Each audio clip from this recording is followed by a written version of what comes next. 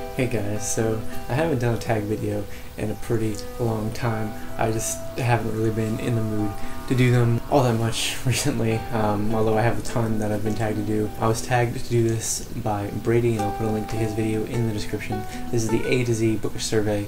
Basically just going down the alphabet, and there's specific things for each letter of the alphabet. It's like a question or something book related that you have to answer. So yeah, let's just jump right into it. A is for author you've read the most books by, and that is an easy answer. That is Stephen King. I've read somewhere around 30 of his books, although he has like twice that many out, so I still have a ways to go to finish them, but definitely he's the most that I've read anything by. B is for best sequel ever.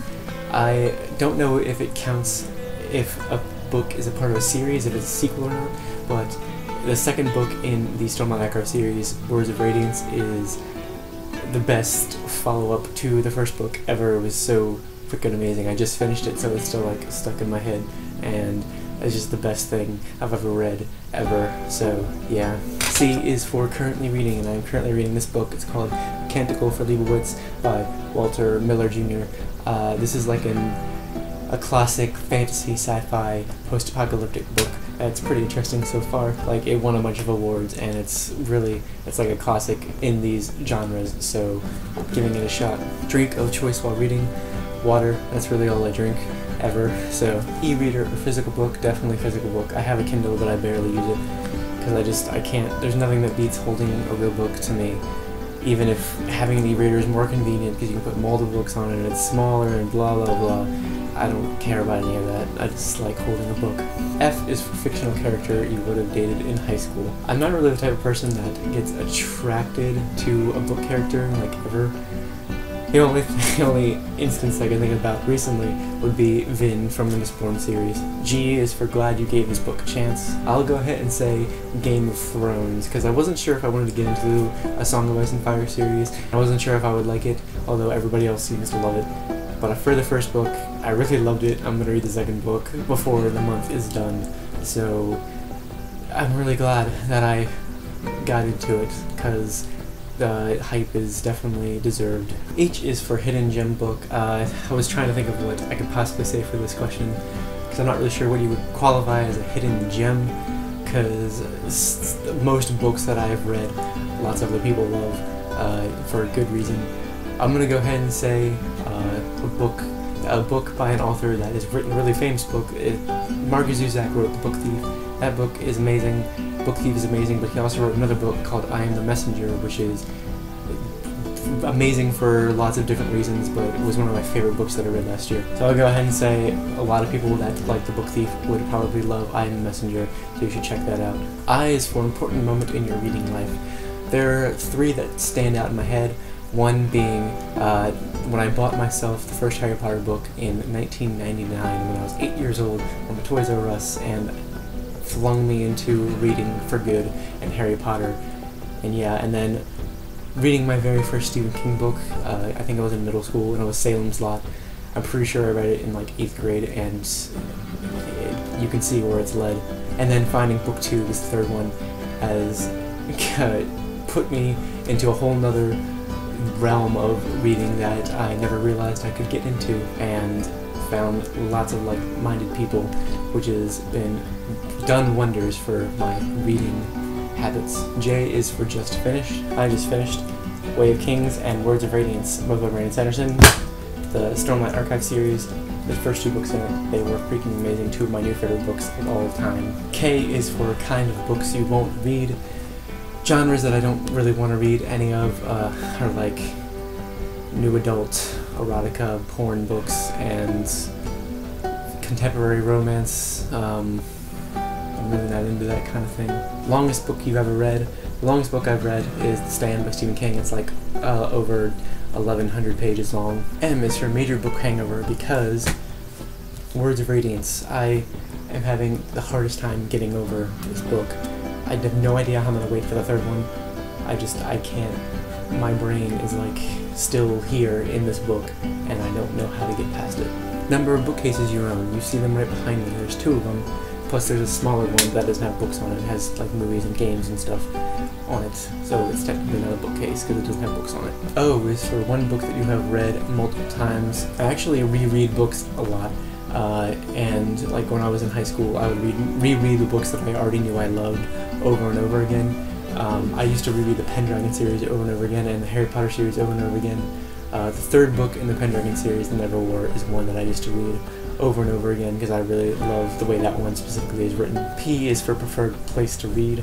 I like reading outside, although it's way too hot to do that right now. I'm really excited for fall because fall is just the best time of year to read outside. It's my favorite time of year.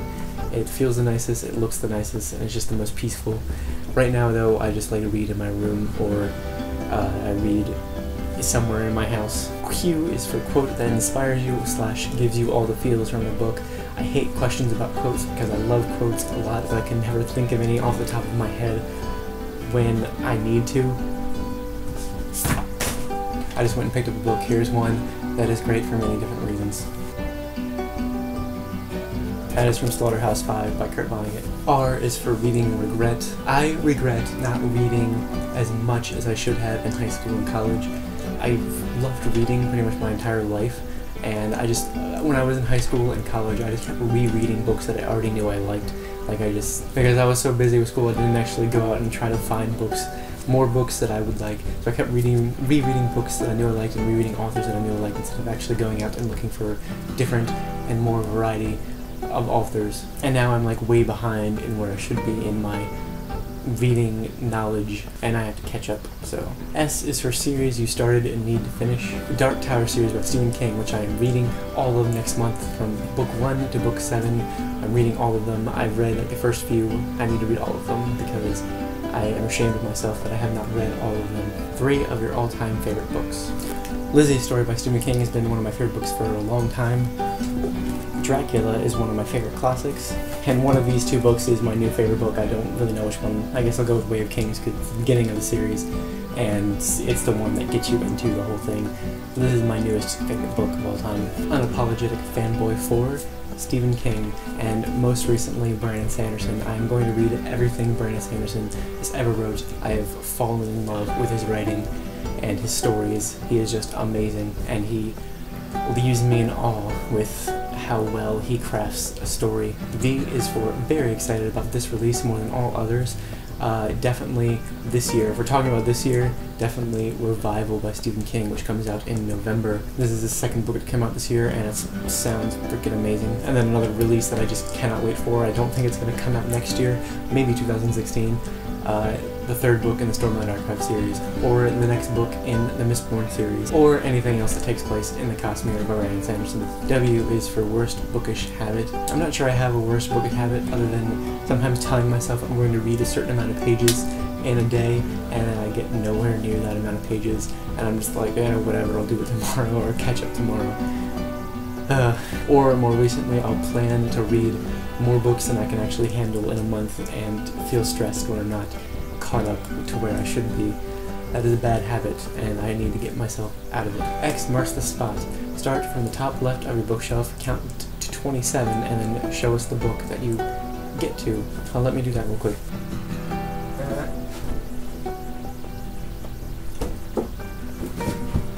That was part of my Stephen King shelf, so you have to know that the book I'm going to show you is a Stephen King book, because there are more than 27 of them up there. That is Salem Slot by Stephen King, was the 27th one. This is the first Stephen King book I ever read. Quite long. I chose the cover over the other covers because it's just like, it's kind of minimalistic, and I like that. And this book used to freak me out, like it didn't scare me necessarily, but it freaked me out, like it gets your heart pumping really fast, and it's just really well written. It's amazing. There's a quote on the back of this that says, "Spine-tingling fiction at its best," and that is definitely true. Z is for Z Snatcher book, which is the last book that kept you up way too late, and that is definitely, once again, Words of Radiance, because I just could not put that thing down no matter how hard I tried. I mean, I read the whole 1,000-page thing in less than a week, like 5 days, so you guys definitely says something, I think. Anyway, thank you guys so much for watching. I'm not going to tag anybody, don't really feel like it, honestly.